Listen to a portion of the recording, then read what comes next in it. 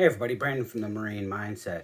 Have you ever noticed that somebody on their deathbed never says, I wish I would have spent more time at work, or they never make a statement like, oh man, I wish I had made just a little bit more money, or I wish I had a more prestigious job, I could have left that for you.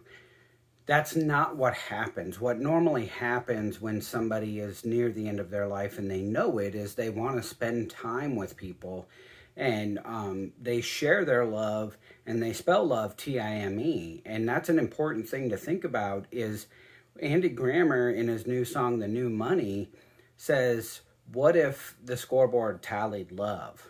What if the point of this life was love?